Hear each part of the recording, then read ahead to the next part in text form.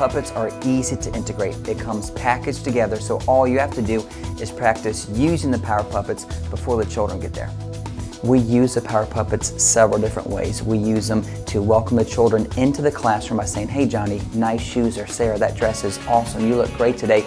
Or we'll use it in the middle of our lesson. The children will learn the Bible lesson from the Power Puppets, or we'll do a skit, we'll do an interactive skit, someone kind of doing a Q&A with the Power Puppets, or we'll teach the children the memory verse through the Power Puppet, and the kids are engaged. When the Power Puppet is teaching them something, they sit up straight and listen, and they want to be there. And the Power Puppets really have revolutionized how we do children's ministry, because we know that's going to be the highlight of the day. No matter what we're doing that day, whenever we put on the Power Puppets, the kids are listening and the kids are excited to be there.